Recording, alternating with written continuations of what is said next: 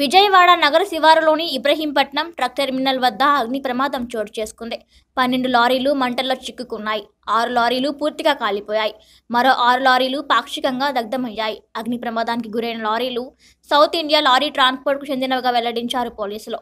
ఈ వాహనాలకు సమీపంలోనే మరో 35 వాహనాల వరకు ఉన్నాయి.